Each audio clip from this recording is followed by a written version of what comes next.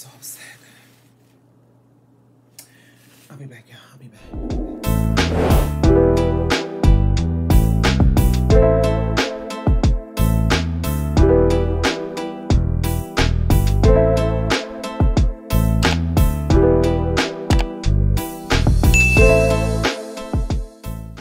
Hey, you guys, it's me, Renee. Thank you for stopping by today. And I have to admit, guys, today was a rough day. It was rougher yesterday, but today was a rough day. I woke up this morning, I was still so upset and so just in disbelief that the Bills did not win that game yesterday.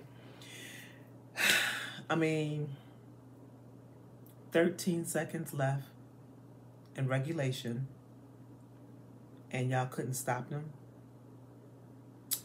I gotta call a spade, guys. I'm not taking nothing away from how the Bills played. The Bills played phenomenally yesterday. Their offense did. Josh was just crazy. But where it counted, I'm celebrating, jumping up and down in my apartment. I'm getting texts saying congratulations because it appeared that we won the game. But then I started thinking, when I saw them get that first pass,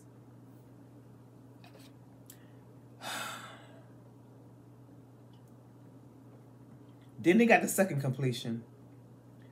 I was like, tell me it isn't so. Y'all, tell me it isn't so. Oh, I have to admit, that was the best playoff game that I think I've ever seen. I mean, ever seen. It was just such a exciting, high-scoring, don't know what's going to happen next type of game. Both teams was playing so good. It was a good game to be in prime time, and I'm glad my Bills was a part of that, guys.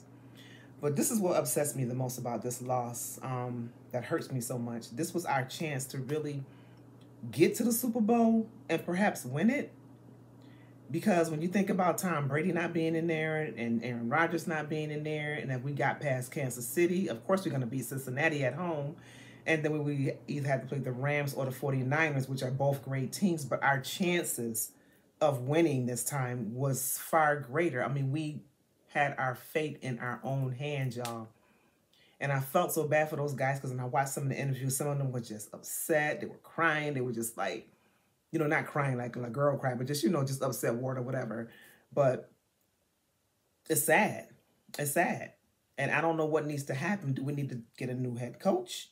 Do we need to get a new defensive coach? I mean, I don't know. But I do know that I'm still proud of my Bills. I am. I'm still proud of my Bills. They did well. This is the second year in a row that they've made it to the playoff. In more than one playoff game, they've advanced. So I'm looking forward to the post-game season, guys. I will be still doing reviews on the post-game season, keeping y'all updated on what moves that the Buffalo Bills decide to make. So don't forget to come by and check me out. But anyways, I just had to come on. I'm not going to be long and just say I'm proud of my Bills, regardless of that we lost, even though it still stings a little bit. But I'm proud, and I'm still a diehard Bills fan for life, y'all. So thank y'all for listening. I don't know who I want to go to the Super Bowl now. Of course, it's going to be Kansas City on the AFC side. But as far as the NFC side, I wouldn't mind seeing the 49ers in it. Y'all have a good one. I'll be all right. I'll see y'all at the next video. Bye.